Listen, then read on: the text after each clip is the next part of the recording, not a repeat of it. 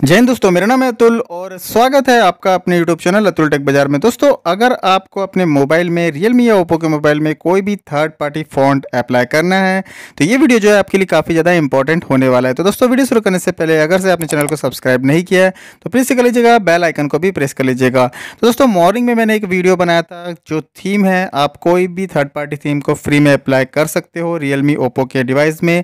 तो यहाँ पर अगर वीडियो नहीं देखा होगा तो प्लीज़ से चेक कर लीजिएगा। साथ ही अब मैं आपको बताने वाला हूं कि यहाँ पे आप कोई भी थर्ड पार्टी फ़ॉन्ट जो है आप अप्लाई कर पाओगे Realme और Oppo के डिवाइस में। तो यहाँ पे सबसे ज़्यादा डिमांड थी बहुत पहले से कि यहाँ पे जो सैमसंग का जो कूलजज फ़ॉन्ट था, आपने देखा ही होगा, आपको पता होगा अगर आपने सैमसंग के मोबाइल यूज़ किए होंगे तो काफ़ी अट्रैक्टिव ये फ़ॉन्ट था, मुझे भी काफ़ी ज़्यादा अच्छा लगता था। बट Realme और Oppo के मोबाइल में हम इसे यूज़ नहीं कर पाते। तो यहाँ पे चाहे ये फ़ॉन्ट हो या फिर और भी कोई फ़ॉन्ट जो आपको फेवरेट हो, आप अब यहाँ पे यूज़ कर पाओगे, यानी थर्ड पार्टी फ़ॉन्ट आप यूज़ कर पाओगे अपने Oppo और Realme के डिवाइस में। तो इसके लिए दोस्तों, आपको जो प्ले स्टोर है उसमें एक ऐप जाके डाउनलोड कर लेनी पड़ेगी। इस ऐप का नाम है जेट फ़ॉन्ट। तो यहाँ पे इसके रिगार्डिंग मैं पहले भी वीडियो बना चुका हूँ, अगर आपने नहीं देखा तो आप देख सकते हो। तो यहाँ पे जेट फ़ॉन्ट जो है, इसमें जो फ़ॉन्ट अवेलेबल होते हैं वो आप यूज़ कर सकते हो। बट आप चाहो तो थर्ड पार्टी फ़ॉन्ट अलग से जो कि आपको अच्छा लगता है डाउनलोड कर सकते हो, और उसे रन करने के लिए आपको जेट फ़ॉन्ट की ज़रूरत पड़ेगी, क्योंकि जो हम पेड थीम यूज़ करते हैं थर्ड पार्टी, उसे रन करने के लिए यहाँ पे थीम स्टोर जो है अवेलेबल रहता है। बट यहाँ पे जेट फ़ॉन्ट का यूज़ रहेगा जब हम यहाँ पे थर्ड पार्टी फ़ॉन्ट इंस्टॉल करेंगे। तो यहाँ पे दोस्तों, जो थर्ड पार्टी फ़ॉन्ट है कूलजज, यहाँ पे मैंने इसे डाउनलोड कर लिया है। यहाँ पे ये .ttf फाइल रहती है। अगर आप चाहो तो और भी यहाँ पे थर्ड पार्टी जो फ़ॉन्ट है डाउनलोड करके अप्लाई कर सकते हो। सिंपली यहाँ पे इसे आपको टैप कर देना है और यहाँ पे ये जो है रीडायरेक्ट हो जाएगा जेट फ़ॉन्ट में। ओपन करने के बाद दोस्तों, आप देख सकते हो कूलजज फ़ॉन्ट जो है सैमसंग का, वो यहाँ पे आपको दिखने लगा होगा, और यहाँ पे सेट के बटन पे आपको टैप कर देना है। यहाँ पे आपको बहुत सारे मोबाइल के ऑप्शन दिखेंगे। ओप्पो एंड Realme में आपको टैप कर देना है। ऊपर वाला जो ऑप्शन है वो वर्क नहीं करेगा, क्योंकि अगर आपके पास यहाँ पे एंड्रॉयड 10 है। तो अगर आप इससे लेसर में वर्क कर रहे हो एंड्रॉयड 9 ColorOS 6 में, तो ये ऊपर वाला ऑप्शन वर्क कर जाएगा। बट हमें यहाँ पे टैप करना है बीच वाले ऑप्शन में, मीन्स यहाँ पे जो सेकंड वाला ऑप्शन है आप इससे टैप कर दीजिए।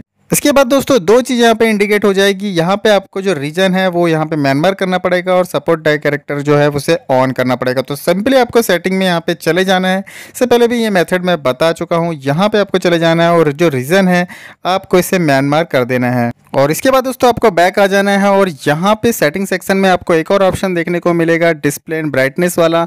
यहाँ पे आपको चले जाना है और यहाँ पे आप देख सकते हो सपोर्ट डाई कैरेक्टर का जो ऑप्शन है ये यहाँ पे आपको ऑन कर देना है। और इसके बाद आप देख सकते हो जो कूलजज फ़ॉन्ट था थर्ड पार्टी फ़ॉन्ट, यहाँ पे सिंपली अप्लाई हो चुका है और सारे सिस्टम में आपको ये फ़ॉन्ट नज़र आएगा। और बेसिकली दोस्तों, ये जो फ़ॉन्ट है सैमसंग का फ़ॉन्ट है, और यहाँ पे हम इसे यूज़ नहीं कर सकते ओप्पो Realme की कोई भी डिवाइसेस में।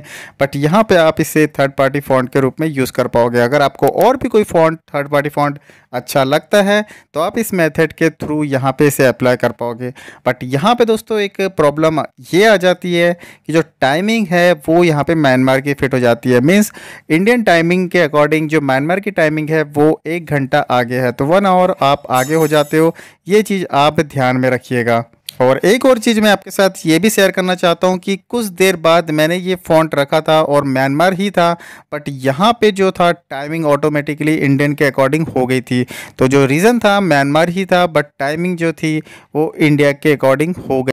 और अप्लाई करने के बाद आपके साथ भी ऐसा होता है तो मुझे कमेंट सेक्शन में ज़रूर से बताइएगा। तो इस टाइप से आप दोस्तों देख सकते हो जो कूलजज फ़ॉन्ट है यहाँ पे सिंपली अप्लाई हो गया और आप भी इसे यूज़ कर सकते हो। और ये टोटली फ्री है, यहाँ पे कोई 5 मिनट ट्रायल वाला इशू भी नहीं आने वाला है।